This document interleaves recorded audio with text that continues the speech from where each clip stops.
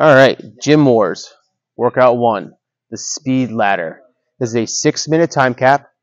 2 males, 2 females work through the ladder you'll see set out on the floor. Where I'm standing, you see this first cone here. This is your start line. This is your holding area. You will have tape on the floor for the actual competition.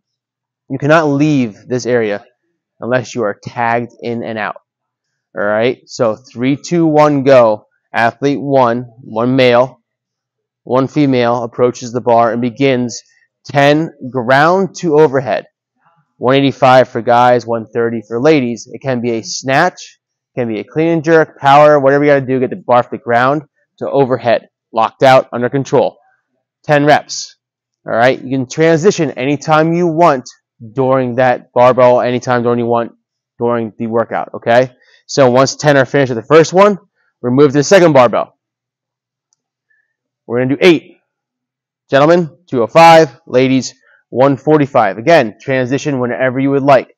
When you are transitioning from barbell to barbell, I asked that you stay in your lane. So if you're on the second barbell, you have to step over the first barbell to get back to the start line. All right, guys? I don't want you running next to the barbells because someone next to you is lifting.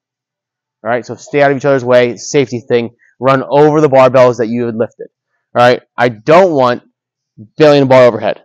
I know we watch Grid League people, they'll do a finish last rep, throw it over the head and walk through it. Let's not do that here. Let's put the bar down in front of us and step over to the next bar, okay? Just safety reasons. So after 8, we're going to move to 6. So 6, gentlemen, 225, ladies, 160. Again, ground overhead, snatch, clean and jerk, whatever you got. Finish your 6, we move on. 4, 245 for guys, 175 for ladies. And then we finish with a set of 2, 275 for gentlemen, 195 for ladies. Now here's the kicker.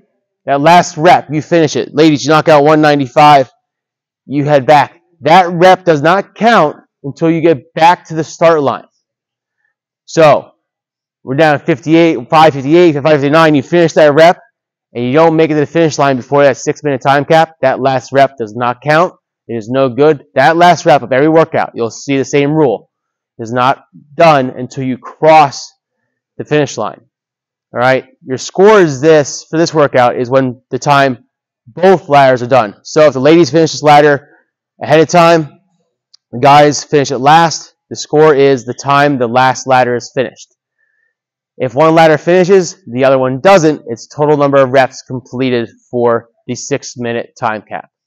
All right, that one's pretty simple. It's probably the easiest workout of the day. Again, 2 males, 2 females, transitioning whenever you'd like.